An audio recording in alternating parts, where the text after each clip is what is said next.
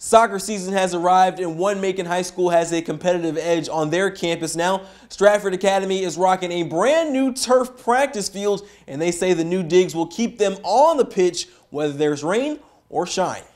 Rainouts were a big problem for the Stratford Eagles soccer teams last year. You know, we kind of have this rainy season through February that everybody goes, I hope we get, a few practices in every week. Last year alone, we canceled 8 home events before COVID hit.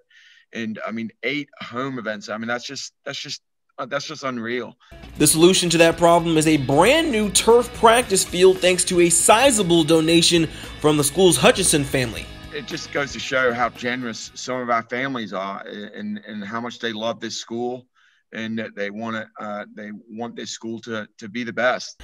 Stratford has a natural grass game field. The new practice field allows teams to not only stay on the field despite poor weather, but also train for any opponent, grass or turf. I think it's a pretty big difference just as the ball moves.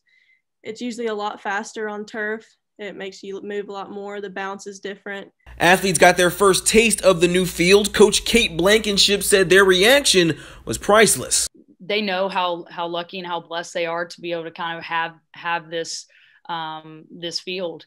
And, some of them took their shoes off because it was like, it's so soft. And, it's like walking on fresh carpet for the first time. And that's not the only improvement coming to the soccer complex. Stratford will rename it the Hutchison Soccer Complex and improve drainage to the grass field, add LED lighting to both fields, and renovate the complex's concession stand. Stratford will be back in action on Wednesday facing Mary Persons. That game will be on the road, and with all this rainy weather we're having, they'll use that new turf practice field to stay prepared for any opponent the rest of the season. In Macon, Avery Braxton, 13 WMAZ Sports.